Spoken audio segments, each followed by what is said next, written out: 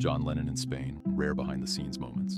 In 1966, a British newspaper published an interview with John Lennon in which he famously declared, "We are now more popular than Jesus." This statement ignited a firestorm of controversy that rapidly intensified. A month later, Lennon arrived in Almeria to film the anti-war movie How I Won the War. The city, with its striking landscapes and favorable conditions for large-scale productions, had become a mini Hollywood. Seeking respite from the media frenzy, Lennon found solace in this tranquil setting. For the first time, he would also work on a solo project, separate from the Beatles. While Paul McCartney and Jane Asher ventured to Africa, George Harrison and Paddy explored India, and Ringo Starr and Maureen visited relatives in England. Lennon sought a new path through acting. He remarked, "I wanted to try a new life. Perhaps acting could offer a new adventure." Lester envisioned John Lennon for the role of Corporal Gripweed, a character he tailored specifically for Lennon's anti-war stance. Lennon, eager for a new challenge and uninterested in the role's size, accepted the part without even reading the incomplete script.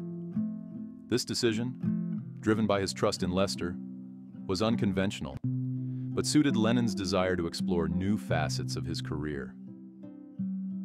John queued for his lunch on the film set, but was disappointed one day to not get a cheese sandwich. Filming took place in various locations, including Spain and Germany, where Lennon and his fellow cast members experienced both the glamour and challenges of the production. Lennon's new look and low-key lifestyle during this period contrasted with his usual fame, allowing him some anonymity and normalcy. John relaxes on the set with a chupa chup, a Spanish sweet, on a stick. The grueling conditions and tight budget of the shoot tested everyone involved, but the camaraderie and shared experiences left lasting impressions. On October 9th, coinciding with his 26th birthday, Lennon's wife, Cynthia, and Ringo Starr visited Almeria to celebrate, staying at the Finca de Santa Isabel, now the Casa del Cine de Almeria. It was here that one of Lennon's most iconic compositions began to take shape. John's home in Spain, Santa Isabel, where he worked on strawberry fields and played Monopoly by candlelight.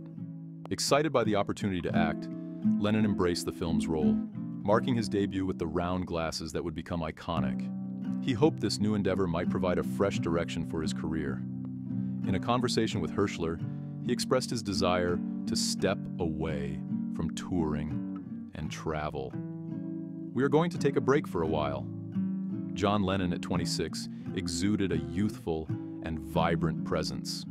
While filming How I Won the War, he appeared to be enjoying himself, taking part in an impromptu cricket game on set.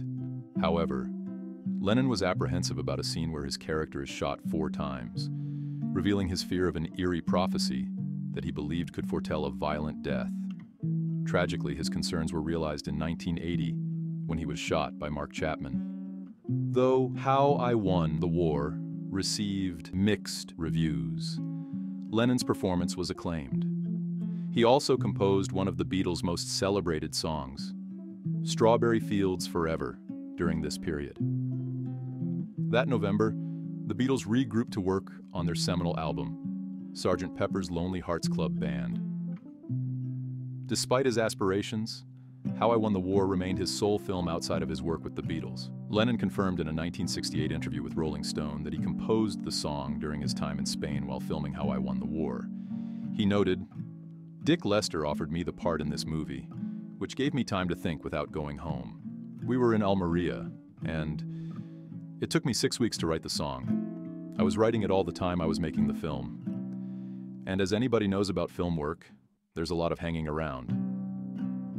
I have an original tape of it somewhere, of how it sounded before it became the sort of psychedelic sounding song it became on record."